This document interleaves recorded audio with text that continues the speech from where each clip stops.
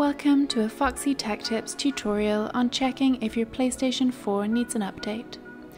If you find this video helpful, please consider subscribing to my channel and liking the video. From the dashboard of PS4, go up to the control panel and move to the right until you get to Settings and open them.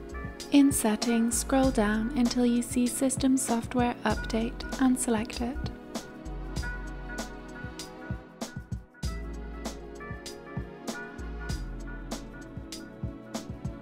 It will now check if there is a system update available for your PS4. On the next screen, it will either prompt you to download an update, or it will tell you that the latest version of the system software is already installed. And that draws an end to this tutorial. Please like the video if you found it helpful and subscribe to Foxy Tech Tips for more PlayStation tips and tricks.